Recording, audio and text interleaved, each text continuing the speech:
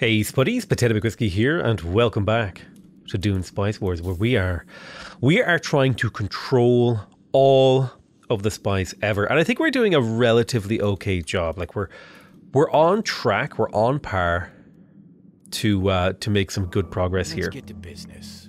We have a ton of plascrete in the bank, so it might be worth my while to go around and like build research wherever it makes sense. Also, I need to be filling out my militia reserves.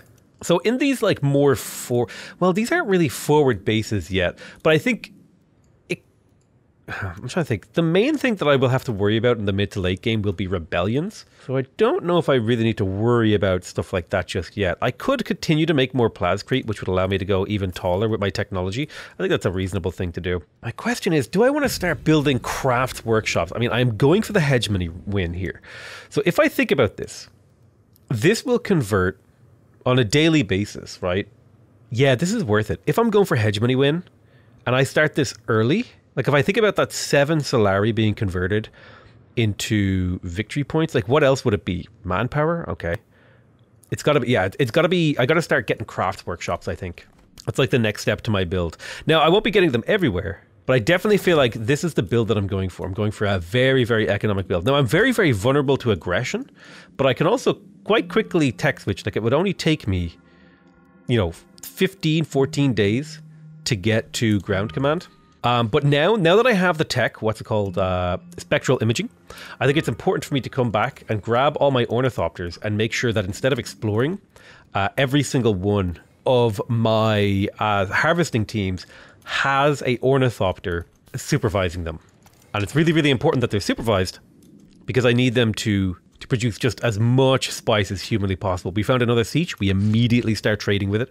We want to make friends with all of these sieges. We have an unassigned agent. We don't need to put anyone else in Chome. I don't know if I need counter intel. It could be good just to start getting intel and start doing crowd manipulations here, although that costs a lot of money when I'm going to be running Chome shares. I'll have a think about it. I'll just put them onto managing Arrakis for now. We have a Landsrad Council vote. I've already assigned my votes. I want to make sure I keep a little bit of influence in the bank. That's kind of important to me. I do wish that these sieges would like change color based on who was allied with them. Like if I'm allied with the siege, it would be kind of neat if it would said, oh, you're allied, there it is, boom, boom, boom. Should I start building missile batteries to increase my defensiveness? It's probably not a bad idea, honestly. Add a few missile batteries around.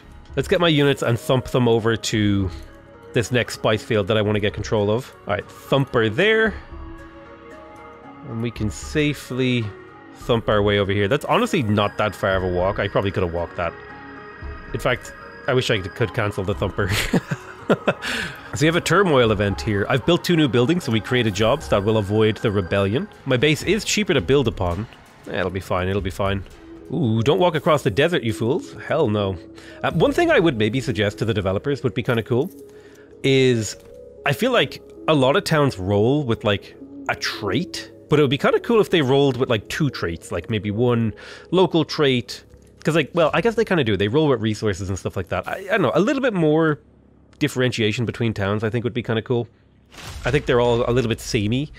Right now, it'd be more interesting if there was, like, a little, just like a smidge more differentiation between them. It doesn't have to be, like, a game-changing amount. But I'd like the RNG to just have a little bit more intrigue here. Oh, it looks like a high reg dropped here. I could increase siege detection. That seems good. I'll drop a supply drop here to heal my units back up. Things are going well. Perfect. I wonder, have any of my units actually leveled up here? I do have a couple of leveled units.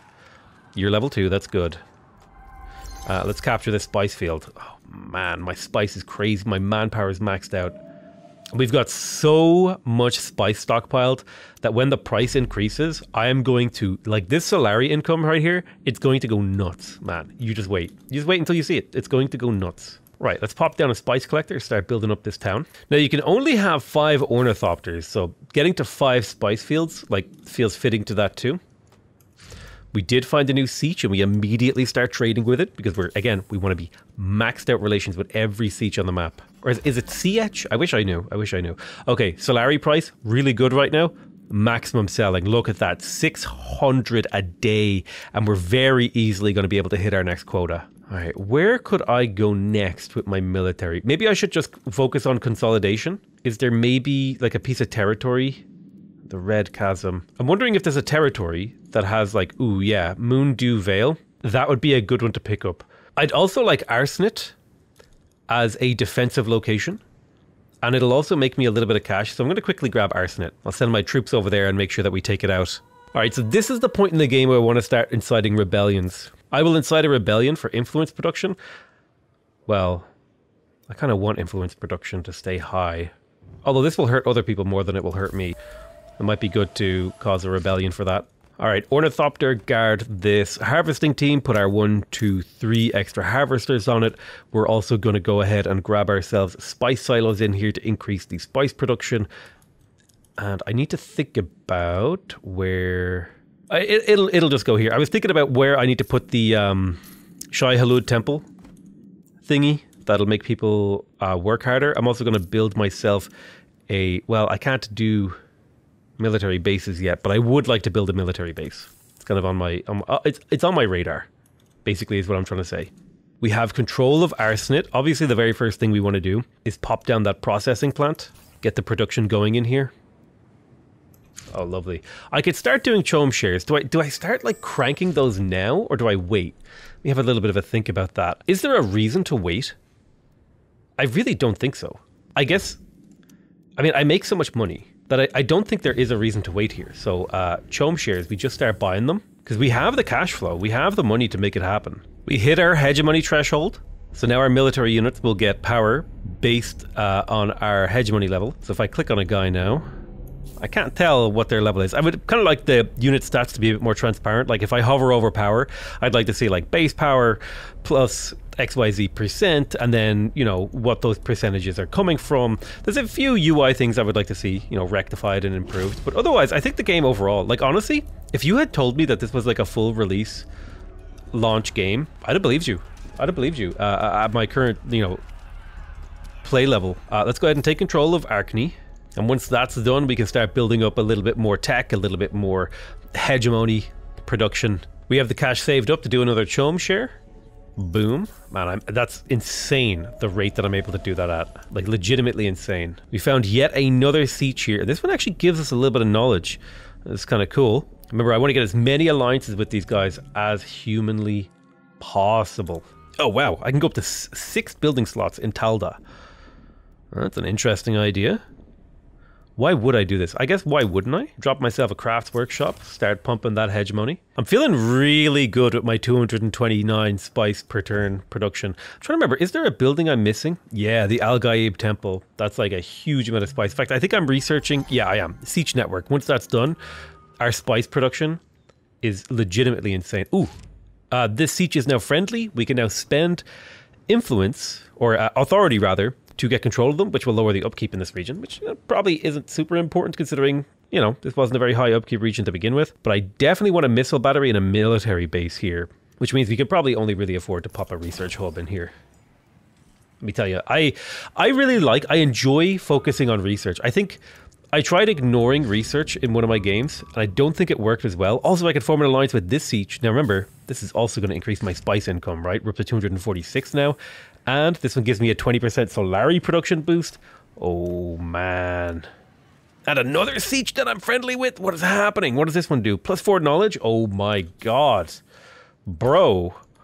Everything, like, this build has come together, like, so perfectly to a degree that it's hard to even really describe how perfectly this build has come together for me. All right, we got a rebellion over here. So I'm probably going to start getting targeted with rebellion stuff, which is okay, because we're just about ready to make our way down to defense systems to increase our militia and also increase our number of units that we can have.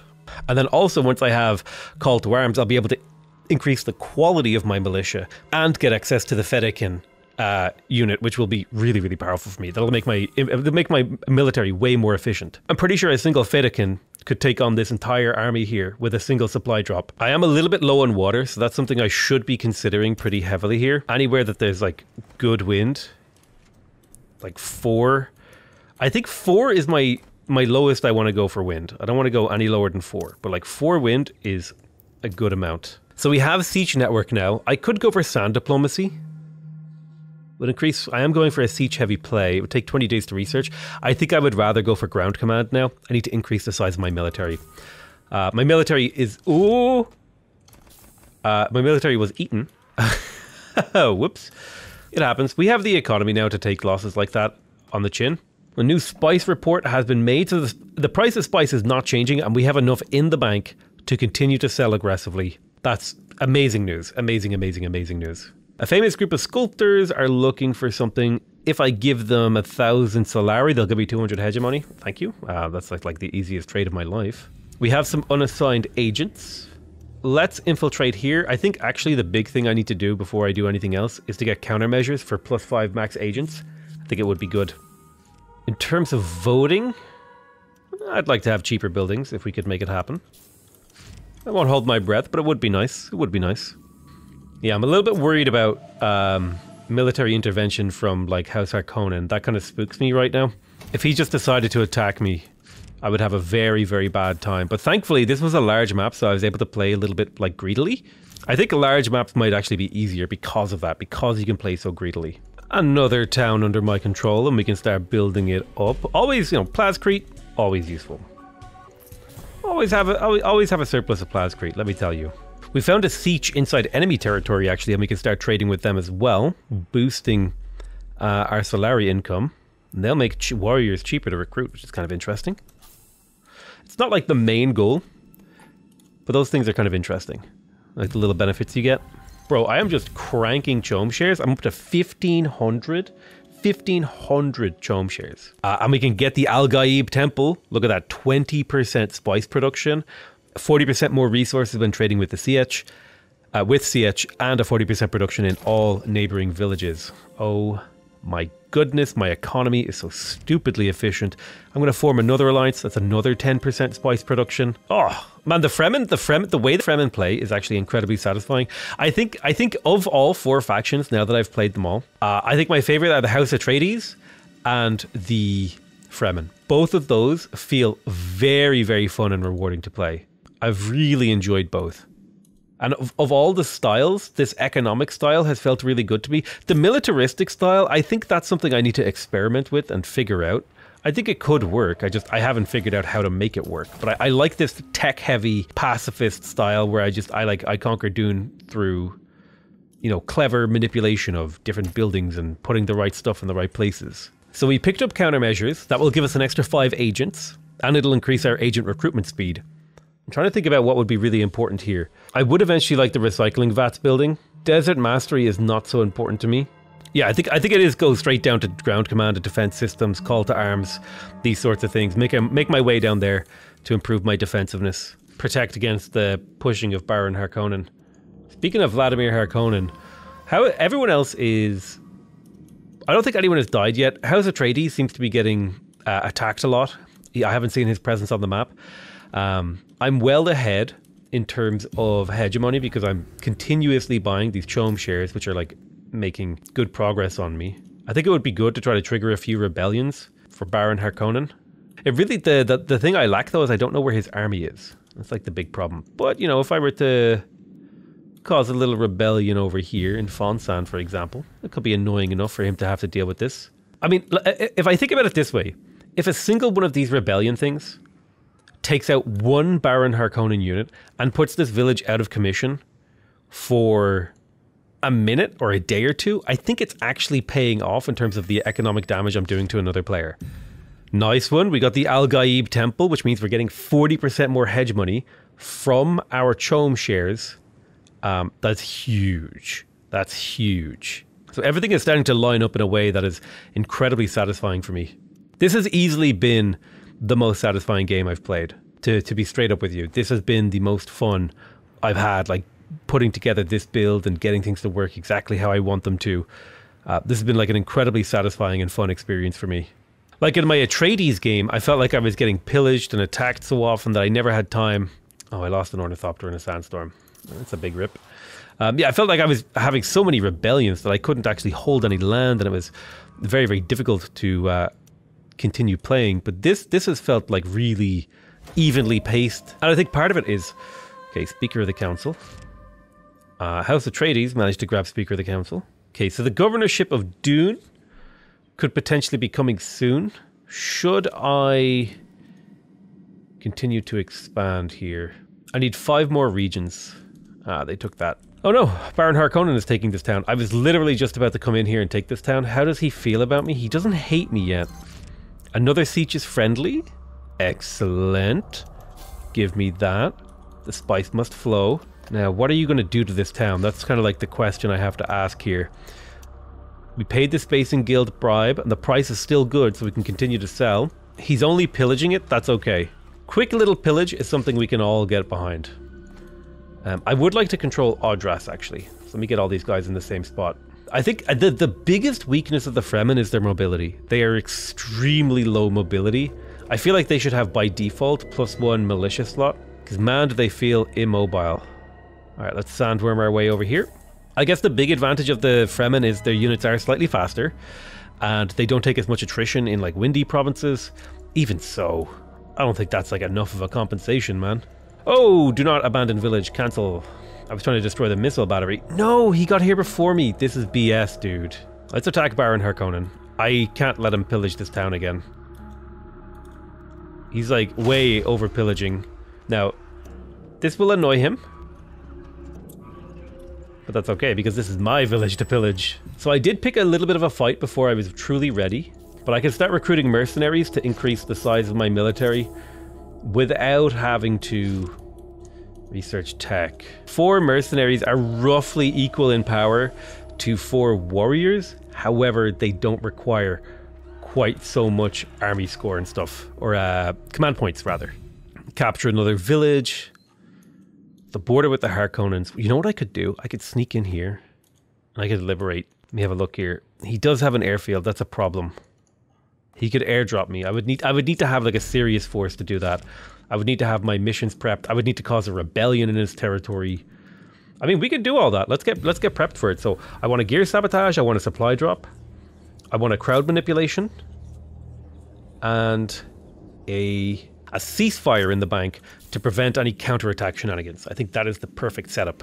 There's a new Landsraad Council coming. I would like to apply rebellion to tax negotiations.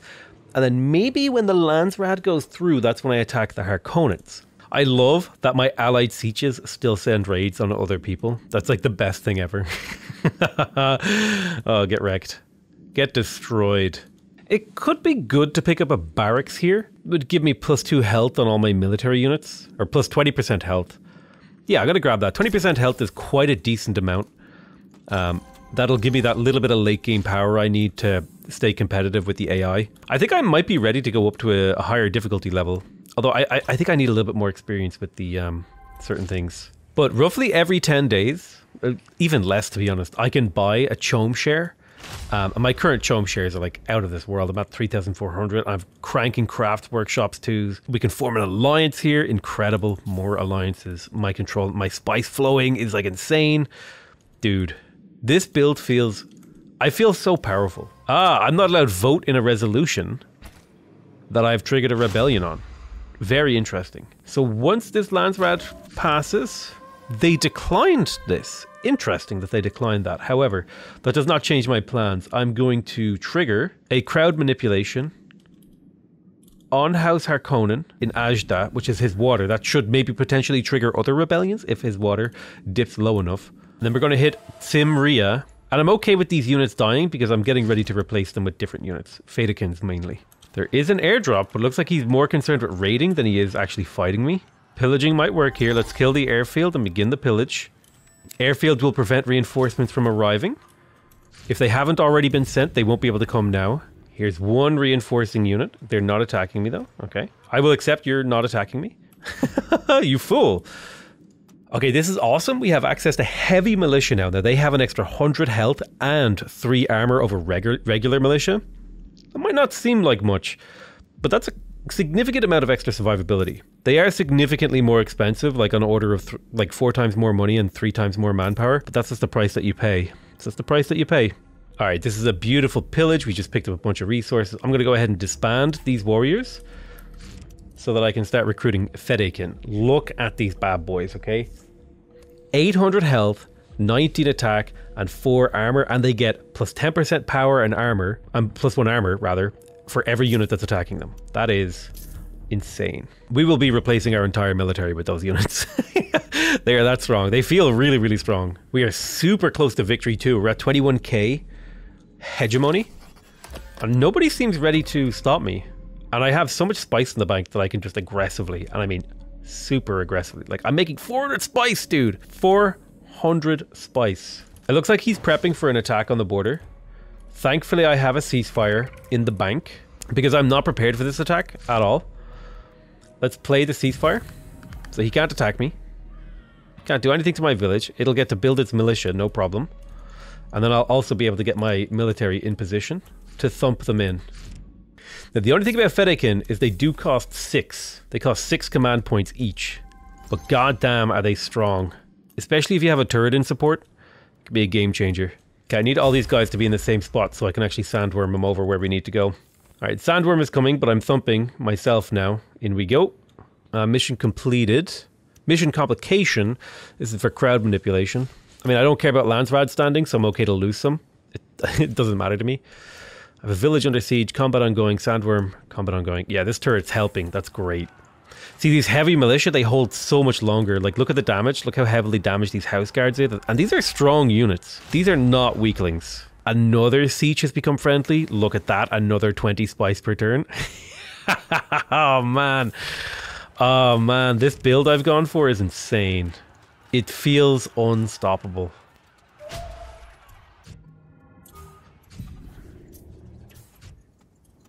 I'm pretty sure like a lone Fedaykin could take this sixth thing down here to the south. Ooh, Judge of the Council? I didn't get to do... Oh man, I got way too much plascrete. I need to spend all my plascrete. Let's go around. I need to go around my empire and actually spend it. I keep getting distracted by like... and it's gonna sound like arrogant, like how well I'm doing. I'm doing so well I keep forgetting to spend my resources. I feel like you could achieve this quite a bit more efficiently than I have. Let's get a military base here. And replace heavy militia. You're fully built. You're fully built. Well, you're not quite fully built. What are you missing? What do you think you could use? You could use a wind trap. Get that little bit of extra water. This town over here isn't fully built. What could we do in here? Spice silo does not seem useful. I don't think there's anything nearby. Crafts workshop. A little bit of extra points. What are you doing? Ceremonial caves. 5% spice production really does not feel like worth giving up. We could do with more listening posts. Sure, let's increase our influence production. Speaking of, let's make sure that nobody gets Judge of the Council this time. I'm okay with a manpower upkeep increase because my manpower is very easy to maintain. And otherwise I don't care. But for the sake of a place like this, I may as well build extra buildings, right? I got a craft workshop, that's nice. So I'm maybe like 2 or 3, if even, this is my second last chomp share maybe, I think. If I pop this, now I'm up to 23. Well, second last, maybe third last. Maybe I need to do 2 more. But I already have I just finished a chomp share and I have the cash to do it again. Like, dude. It's incomprehensible how strong I'm maintaining right now. What if we just like pillaged this town again? Hear me out. What if we just pillaged it again with our incredibly strong military? There's the chomp shares. I think once I have the cash, I should probably do like gear sabotage, supply drop. And I have a crowd manipulation in the bank. Well, let's hit him with that one. A lot of his units are over here on the left side. Oh wait, we actually made the Polar Sink go independent. 2 Otars next. Let's make this bad boy go independent. Hell yeah, liberate that town. This is like the best case scenario for me. It's just completely causing House Harkonnen to crumble as I like pump chomp shares and capture things and kill their units. It's a pretty good pillage here. I'll take it. These Fedaykin are insane. I've been waiting the whole game to get them. I'm going to send them against Walno. I'm pretty sure if I either do another chomp share, and I think here it is. Here is the victory condition. If I pop a chomp share and I manage to kill Walno, or either of those things are done and I win. It's kind of neat. Like, look at these guys. Chunk this, right? Because this guy's being attacked by 5 units, he's doing 32 damage. He has 9 armor and... just like absurd damage. I need to get into melee with these guys actually. You need to back up so that the focus fire is lost off you. Yeah, look at that. These 2 guys took out an entire village on their own without a supply drop. I'm only now playing the supply drop and look at their health shoot back up. Dude, That's crazy. Anyway, I click this show 'em shares button and I win the game. Boom. There it is. Hello. Yeah, that was the Fremen and Dune Spice Wars. I really enjoyed that build. So I played for 15 minutes with them and I looked at their tech tree and I was like, okay. I want to try going like straight for economic lobbying and just make tons of money from my chome trading. And it worked out. I ended up in a position to be able to really take control of this game. This was a really satisfying experience, like getting this super hardcore technology going. Like I almost completed multiple trees. I had tons of really, like I really liked the no military style. I'm kind of interested in, maybe there's a style that fits each of these tech trees really well, and I just haven't figured them out yet. I do feel like this style here feels very, you have to pillage. You have to pillage, and you have to deal with rebellions all the time. That might suit a Baron Harkonnen style of play. I just have to kind of figure out how to make that work. But so far from playing, it kind of feels like this economic tree, anyone can make it work. The diplomatic tree, anyone can make it work. This tree, anyone can make it work. And I haven't been able to figure out how to make the military tree work, really. Except for as the Atreides, but that's because I just went for like the defensive things. The things that just keep me safe. So yeah, that's going to be it for me for this first look at Dune Spice Wars. I have now played a game with every single faction. I hope you guys enjoyed this video. I love you all very much, and I'll see you guys next time. Bye bye!